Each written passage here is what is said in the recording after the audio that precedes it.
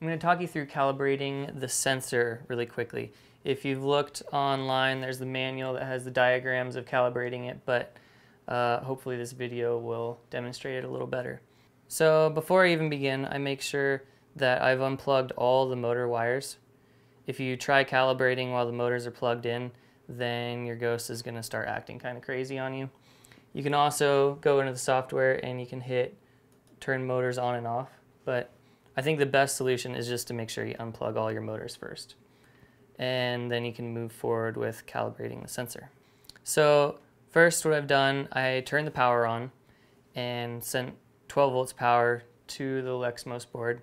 And then I plugged it in with the USB and started up the software. You'll see at the bottom it says accelerometer is not calibrated. If there's any errors, it'll show that on the bottom left in red.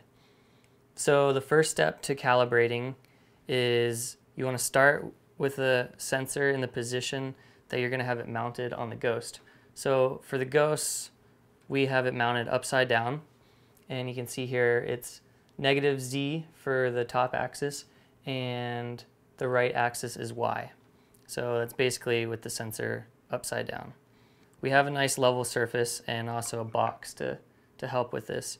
You can start by holding the sensor upside down, and you want to hold it nice and secure and don't move it at all while you calibrate the sensor. So hold it still and then go into the software and hit calibrate ACC. You'll hit that, wait for about 4 or 5 seconds, and then you'll see that the light on the control board is now solid green on the main control board, and the light on the third axis is blinking. So this is how it should look after it's calibrated. But if you want to do the 6-point calibration, which is recommended for any control board, it just offers a lot better performance, your horizon will stay more level, then you'll start with the same step, and then the next step is go ahead and take your sensor and flip it upside down, or you could say right side up, and we'll use this case to help demonstrate. So now hold it in this position and hit calibrate ACC.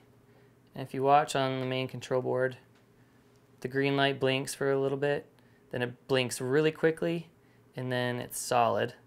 And once it's solid, you can move to the next position. So we've done 2 positions so far. Next position, we'll go ahead and hold it vertically like that. Hit calibrate ACC. Wait another few seconds. So now you can move around to every edge of this case and you'll finish the 6-sided calibration. So we've done that one. We'll move over here. Hold it completely still. Hit calibrate ACC.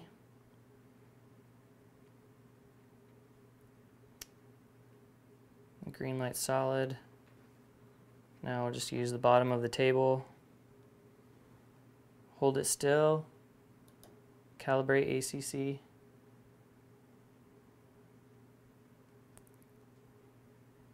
And then the last side, hold it right on here.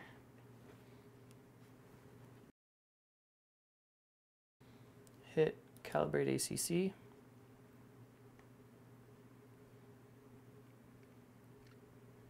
Okay, so now you've completed all 6 sides. Then hold your sensor still and you can write it to the control board.